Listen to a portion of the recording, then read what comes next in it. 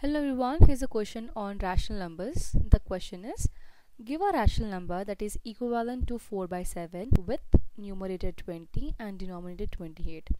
Now they want to find out a equivalent rational number of 4 by 7, where in the first one we have to find the numerator, which is 20, and the denominator should be 28. So let's do this. So the first one, they want the numerator to be 20, right? Now the number here is 4 by 7, so 4 by 7 we have. Now how to find out the equivalent rational number? So there are two ways: one you can multiply and one you can divide. Here 20 is greater than 4. They want numerator to be 20, right? So the 4 has to be turned into 20 now. So if we divide, I'll not get 20, so obviously we have to multiply here. So to find out the equivalent rational number, it's normal method to find out the equivalent. You can either multiply or you can divide. So divide means you should have a common factor between 4 and 7, but here we're going to multiply. Now the question here is, with 4 what we should multiply to get 20? So we have 4 by 7, so 7 we have. So with 4 what we should multiply to get 20 in the numerator? We want 20 in the numerator, right? That's a question.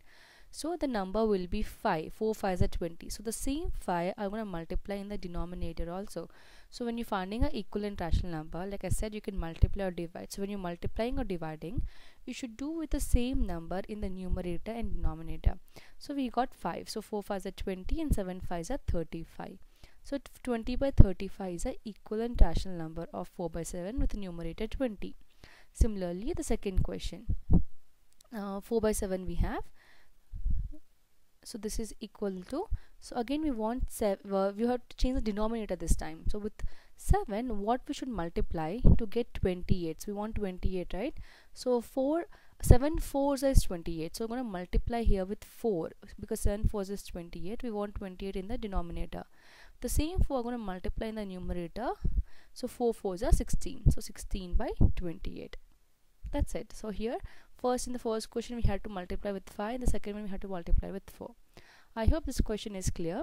In case you have any other question or doubt, you can drop a comment and I'll try to make a video on it. Thank you so much for watching.